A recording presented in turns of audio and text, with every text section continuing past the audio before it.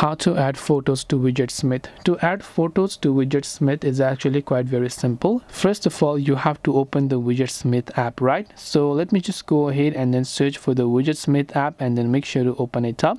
Here under small widgets, so depending upon under which widget you want, in this case I've already chose a photo for the small widget. If you haven't done so for medium also, you can choose some of the photos you want right here. In my case, I've added for small.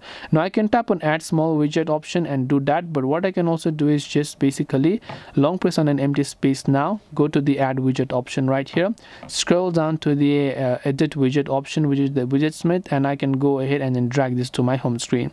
Now what I have to do is just long press on it again and tap on edit widget, then I can tap on choose, then I can choose the photo that I chose of the widget. Then once done, that photo widget will be added to my home screen.